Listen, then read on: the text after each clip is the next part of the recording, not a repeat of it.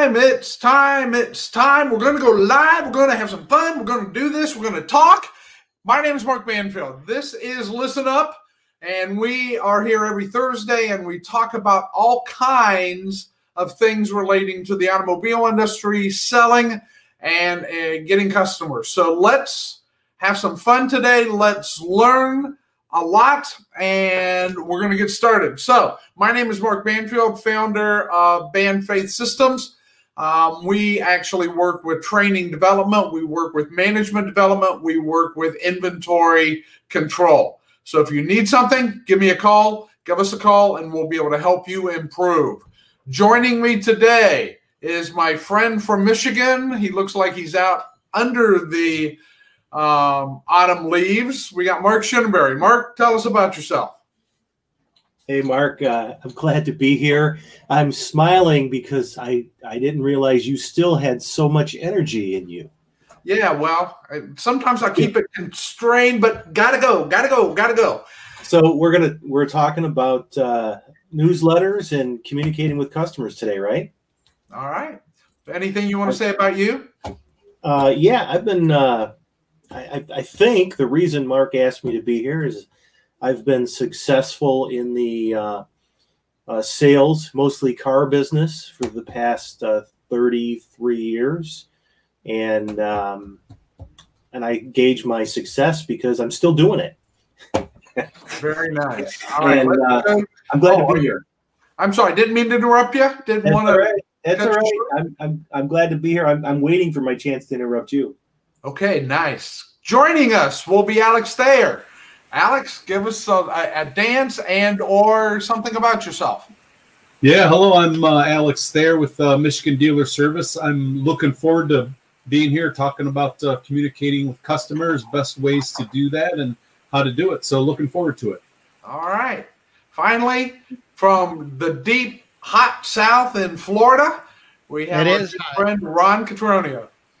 Good afternoon, everybody. Ron Catronio, the Professional Edge. We're a South Florida-based training consultancy, and we help you gain an advantage over other people with your sales skills and your abilities. Nice. All right. So, Alex, technology is always fun. So, we've lost Alex's camera and mic. Alex will be back and join us, I'm sure, as soon as he gets that worked out. But we're going to move on. So, last week we talked about communicating in general, the do's and don'ts of how you communicate face-to-face, how you communicate talking, how you use the phone to communicate, and how important it is to keep the emotion and the interaction and the body language even over the phone. So we're going to move today into the electronic realm, and today we're going to talk about email first of all, and then we're going to talk about newsletters. So let's start off by talking about email. What do you need to do to properly use email to communicate with prospects and or customers? Mark, I'll go to you first. So when you say properly use, Mark, what are you referencing? I mean, you're talking about the format of the email. Are you talking about prospecting or the first time you're communicating with someone, or is this an established client who's on your client list who you've sold products to? I'm going to say yes. I want you to answer all of those. So, okay. Yeah, so, all right, so you bring up a valid point. If we've got a customer or a prospect, someone that's not a customer yet, what do you need to be leery of, careful of, and how do you start communicating with that person over email? Well, I would say across the board, no matter what, whether it's a prospect or it's an established client, you need to be short and concise with your email. Straight to the point. Don't put a lot of fluff in the email. Don't have a whole 3 or 4 paragraphs of well, for lack of a better term, BS, right? Just put in there, this is what I'm communicating with you about, this is what I'm reaching out about, and here's what it is. And say what you're going to say. Okay, Ron, you gave your thumb ups on that. Anything you want to add? No, I agree. I think we have to be succinct, get to the point, make your point quickly, and move on. People don't want a lot of mumble jumble. They're not going to read 2 paragraphs. They're going to read 2 sentences. Have a purpose, state your purpose. Okay, exactly. So going off of that, Alex, what would you, a lot of people, I'm just going to throw this out there, is the key part of an email then to be successful the subject line? Yeah. I don't know if it's the key, but it's certainly important. So Yeah. what are some of the dangers of subject line usage and development? They can get your email caught in junk mail, so the customer won't even see it. So talk about that, Alex. Explain what goes on that would cause me to write an email that would get it dumped in a person's spam box or trash. If you're using multiple colors to highlight certain text, a bunch of exclamation marks, probably emojis, there's just different stuff like that makes the filter see it as a junk mail. Okay. And they'll route it that way. Okay. So is it a good idea, I'll just throw this out to the group, is it a good idea to use one of these CRM systems? So CRM systems are great. They allow you to manage your customer base, right? Customer Relation Manager is what it is. It's software. Back in the day, Mark, Alex, Ron, we had these things called Rolodexes, right? We had little cards and we flip it and we pull out a card. Now the CRM takes the place of that. Should we use those CRMs to do one of the things they can do, which is a mass email? So I write an email and it puts everyone's name and then the same email goes out to everyone. So I blast an email to everyone. Is that a good idea? Well, you can do what's called blind copy email. I wouldn't send, the same email to 200 people and then they all know the 200 you sent it to. So always blind copy that. Again, short, succinct, to the point, and just communicate. Offer some incentive or some reason for them to want to reach back out to you. Okay. So are there restrictions on what you can and can't do with email when you're contacting a customer? Yes. Sure. What are they? Mark, what are they? The restrictions, I couldn't quite hear it. The restrictions on sending an email? What are the restrictions? Can I just contact anyone by an email and try to sell them something? Well, sure. So you can send an email if you have their email address, but I would say this. Let me back up just for a second. You asked about using the CRM as a tool to do mass email. All right, if you're going to do that, because I'm not saying it's wrong, but if you're going to do that, most of your CRMs are going to have built right in there. It's going to give you the option to give the customer the option to opt out of future emails, which is a requirement. That's a requirement. Use that tool, right? I'm not sure. I'm not an expert on the regulations or anything like that, but I'm telling you, use that tool because it probably. You're saying it is part of a regulation, Alex. Yeah. Above and beyond, even if it wasn't part of a regulation, give the customer that option, and that way you're not ticking people off because you've got them in this email and sending them all this. Yeah, we didn't. I don't think we talked about it last week when we covered texting. We talked about texting last week. There are regulations about texting people, right? Yes, there is. The ability to say, stop this.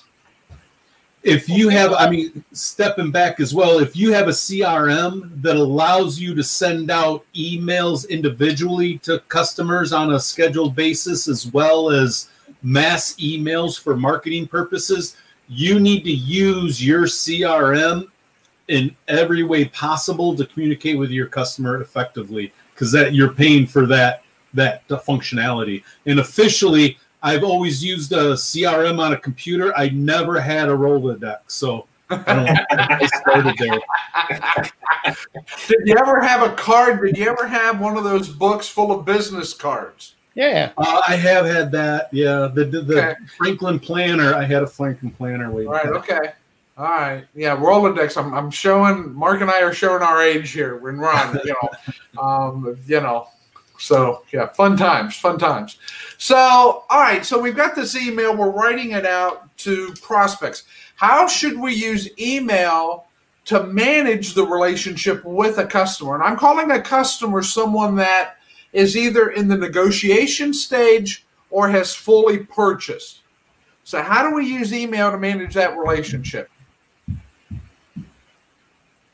Well, those are two distinct processes for follow-up. Somebody who's getting ready to buy and somebody that's already bought. So you're going to communicate with those people two different ways, really. And so, Ron or anyone, what are the two different ways? What's the difference between the two conversations? The conversation. I think, well, somebody who's just bought the car, who has purchased, is part of your follow-up is seeing how that product is doing for them. Are there any issues that you can resolve? Is it great? That kind of thing. Whereas if somebody's just getting ready to buy, you're trying to see what their last few hot buttons are for them to help them through that decision.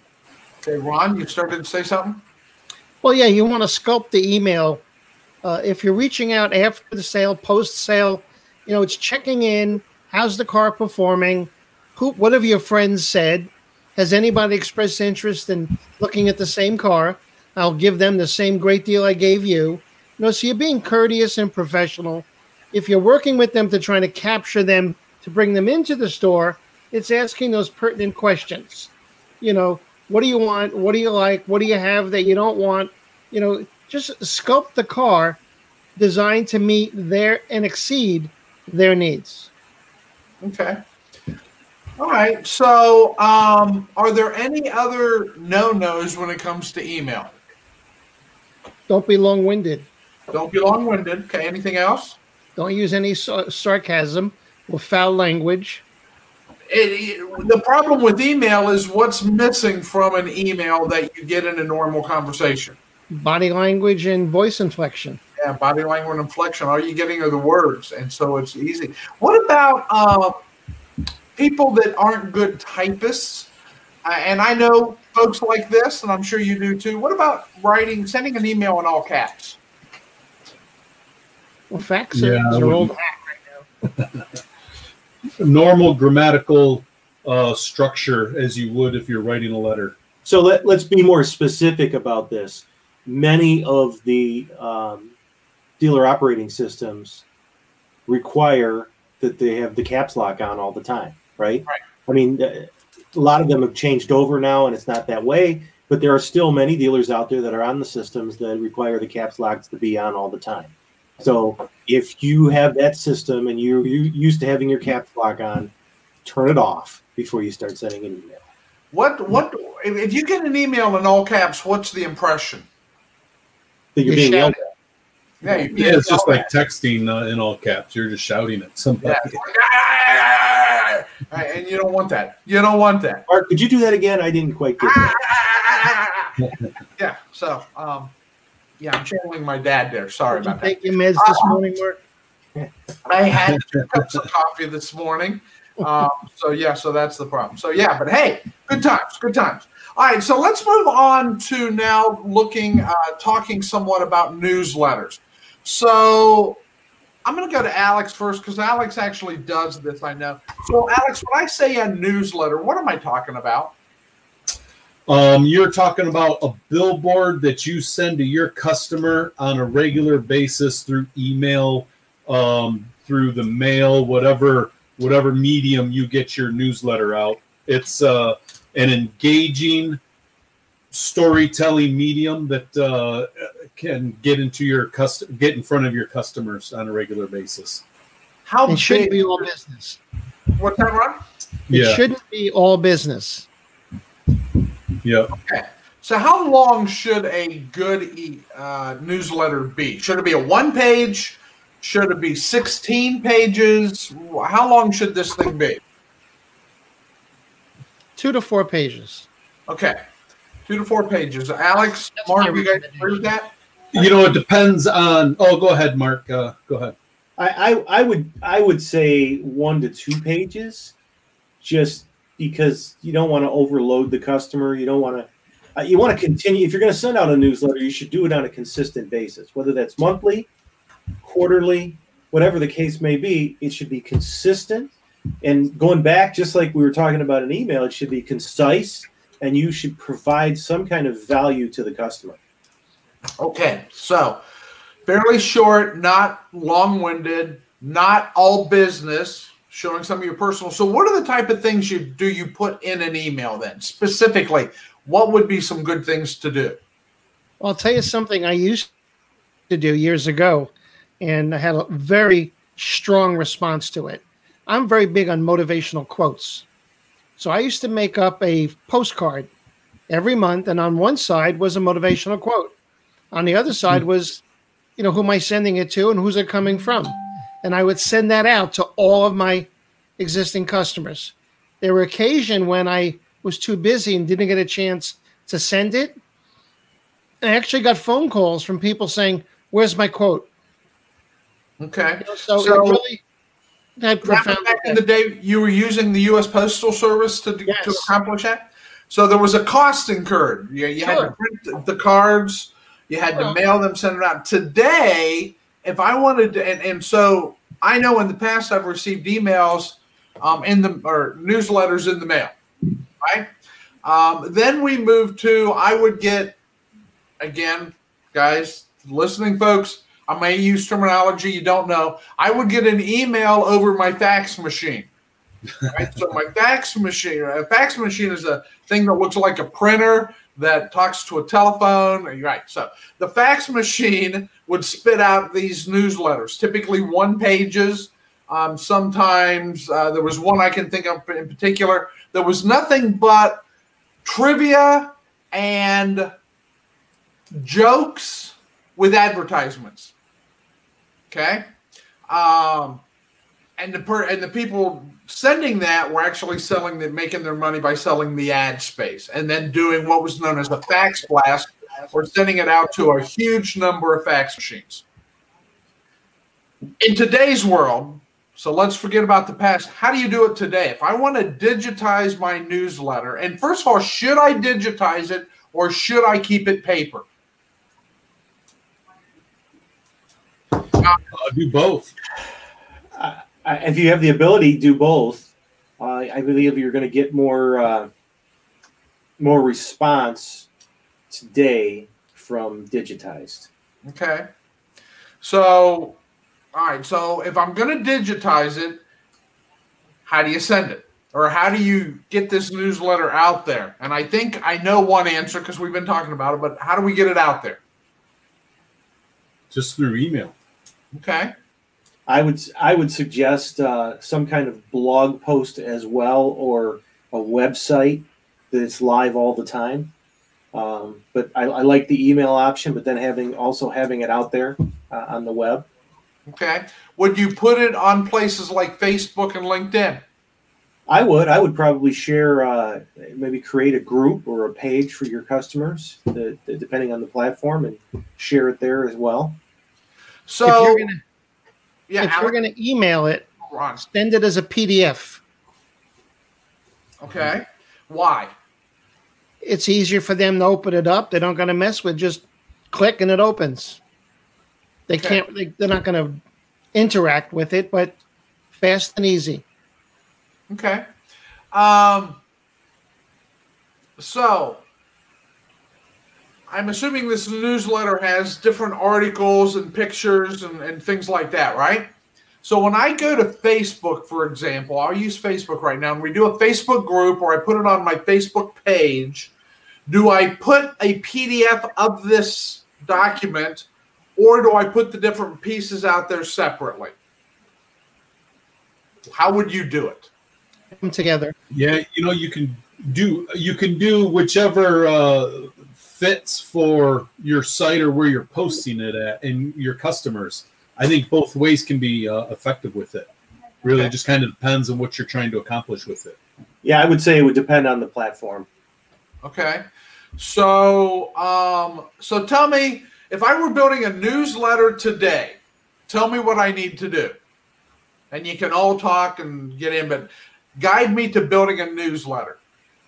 For me, I think you need 2 or 3 industry articles or information or instruction or something that's related to an industry, specific industry, and then a couple of sections or articles on a hobby or something that you're interested in and passionate about, something that'll help you connect with your customers or clients on a different level aside from business.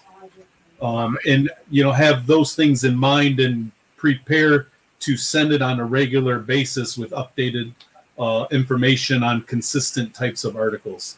All right. Ron, or Mark, I'm sorry, Ron, I think you were starting to say something. No, I'm good. I'm good. Okay. Mark, you want to add anything to that? No. I was just I just found a newsletter from 1992 that I sent out to customers. Do you want to share that? Can you share? Is it on your phone or is it on your computer? I'm going to send it to you. It's on my phone. If you want it, just a snapshot. There's 3 pages. I'll send it to you. If you want to share it, you can.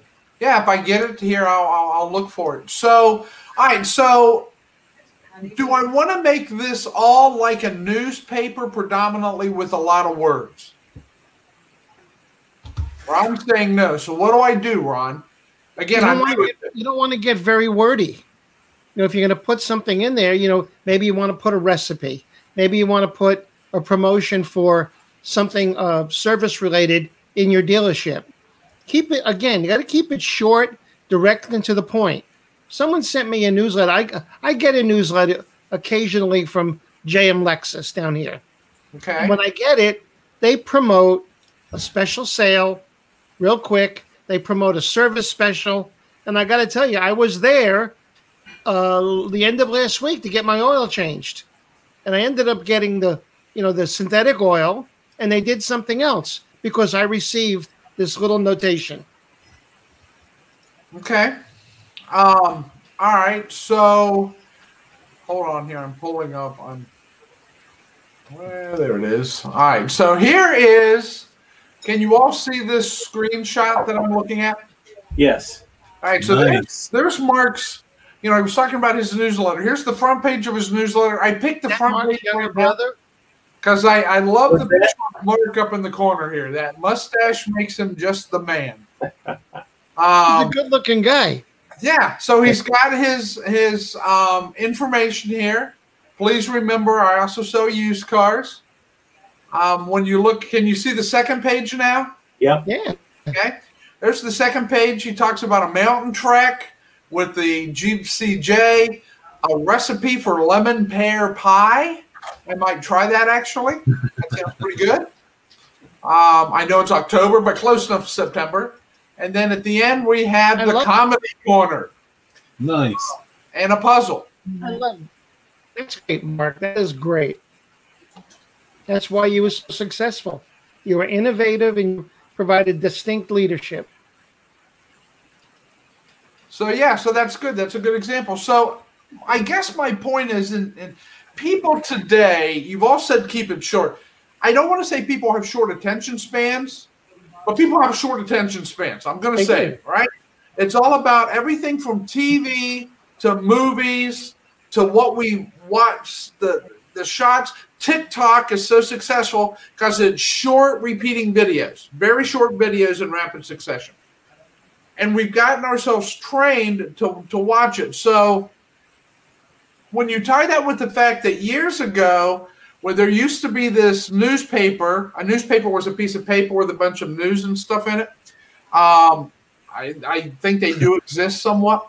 But there was one called the USA Today, the nation's newspaper. And they actually did a study, and that study showed that the most prominent, the most common thing that people looked at the most in the USA Today was on every section. They had 4 sections of this newspaper. Down in the bottom corner was an infographic about that section. That was the most common, talked about, and looked at item in the whole newspaper. So my question is, going back to this newsletter, do I want to use words or do I want to use pictures? Pictures. All right, so how do you take words and make a picture? We think in pictures, Mark. We don't think in words. Okay. If I say the word to you, red, what do you envision? The movie, Shirt. retired but dangerous, or whatever. You don't see R, E, and D. No. People See think my shirt. They Right. think in color. They think in pictures. Right. Do a pictogram. Is it easy, I will ask, to take those words and turn them into infographics and pictures? It's a challenge. Mark's Okay. probably good at it. So, yeah. So what do you think? So you blend a combination of this stuff, right? Mark, you look like you're getting ready to say something. I was just going to say I agree with what you're saying 110%, because when I used to read USA Today, I would look at that infographic on every section, and that would determine if I even opened it to look at the articles. Yeah. Yeah. Every time. Yeah, it takes effort to do a newsletter, to do one of these things, right? To you know, and we're making it digital, so it's easier to put in the digital world and to print it. But it takes effort. We have to come up with the ideas. We have to come up with how the layout's the first thing. What it's going to look like, consistency. So the last question I'm going to ask about newsletters, as we're running out of time here, how often should I be sending my newsletter? So I'll pipe in on that right now. So whatever time frame, however consistent, whether it's monthly, quarterly, annually, biannually, weekly, whatever it is, you need to determine that up front and stick with it. Yes, sir. Yes, sir. This is the long game. This is not the short game. This is a newsletter is about building your business, building your brand, and servicing your customers. So whatever time frame you determine, as a matter of fact, if you're just starting out to doing a newsletter, I would suggest you do it quarterly, because it's not as huge a commitment as doing it monthly. Because if you're doing it monthly, if you send out that newsletter today, you better be working on the next one for next month this afternoon. Right. You're right, Mark. You're right. He's right. So if I'm going to make this digital, because again, this is the way people operate today, do we need to include video? Yeah. Can help. Yeah, absolutely. Now, that doesn't work when you print it, right?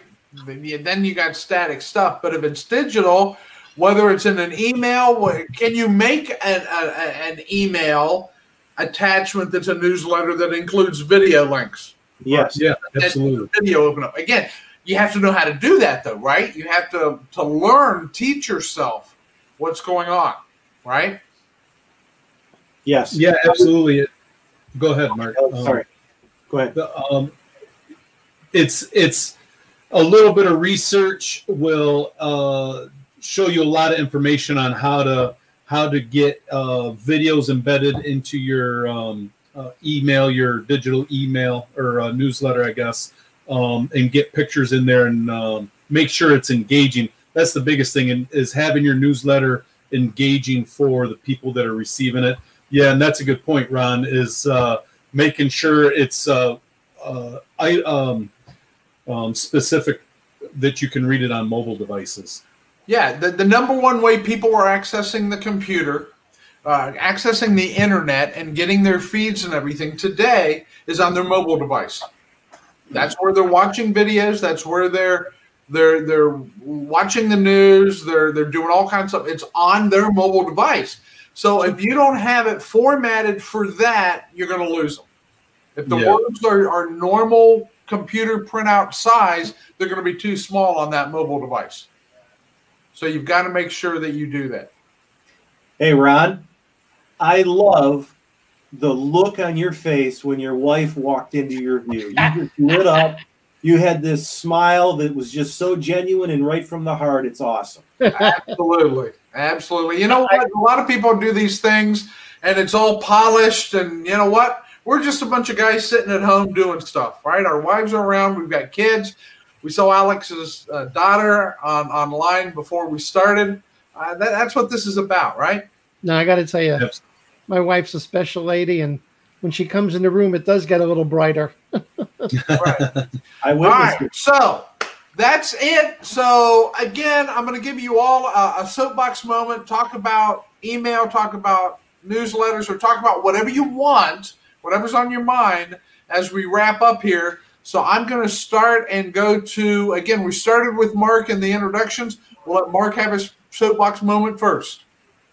I'm just going to say that whatever, if you're starting a new newsletter, whatever the case may be, determine your time frame, determine your format, and be consistent. Do it over and over and over again. Be short, sweet, and consistent, and follow through. It will pay dividends for the rest of your career. That's it. I look forward to hearing from you next week. And just to let you all know again, here is Mark earlier in his career.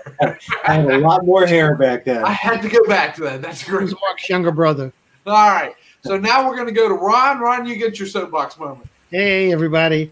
I love standing on a soapbox, but it's what we're talking about is innovation, leadership, and doing things the average salesperson don't do.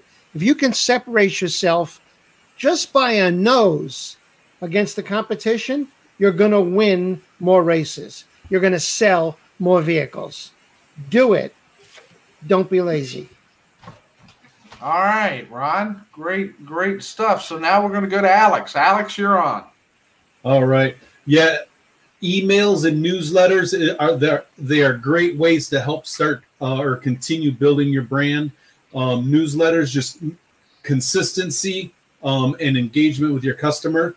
And, you know, like Ron said, it's innovation, trying something different, and having fun with it, especially on a newsletter. That makes all the difference in the world is if you're enjoying what you're putting out there and the content that's in it. Yeah, thank you. Okay. All right. So I'm going to wrap up here. So in my soapbox moment, you know, newsletters are about building brand. They do take time. They do take effort, but you can share information. You can show who you are, what you do in a great way. And there's so many different methods and mediums that you can use to get it out there.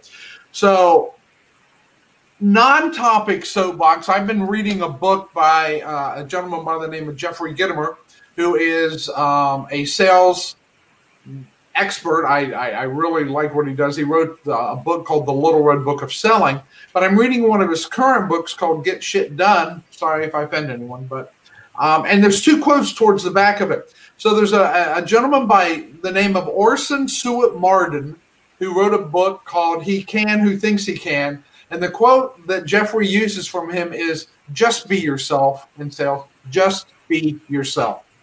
And then he goes on to add this quote. In order to be the best for others, you must be the best for yourself. So just be yourself, but be the best you that you can be. Better yourself. Learn. Figure out. Learn how to do a newsletter. Learn how to use email. Learn. Always be learning. Always improve yourself so you can be the best self that you can be. And that's how I'm going to wrap up today. So we'll go back to the group. So everyone, thank you for watching. We are here every Thursday at noon.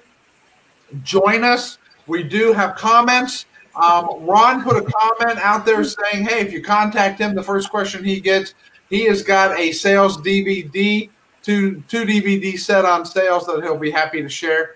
But you got to send him a question. You got to get it out there. So that's our session today. Thank you all for watching. Thank you for attending. We'll do this next week. Next week, we're going to talk about communicating through more different mediums. So we're on this 4-part series of communicating. This was part 2. Next week is part 3. Join us. Catch up. Thank you for attending, and have a great week. Adios. Thanks, and I'll dance as we finish out here. Give it a little dance. Mark, Alex, either of you guys going to dance for us? Going to dance? Do a little. No? Okay. All right. Good. Thank you. Have a great week.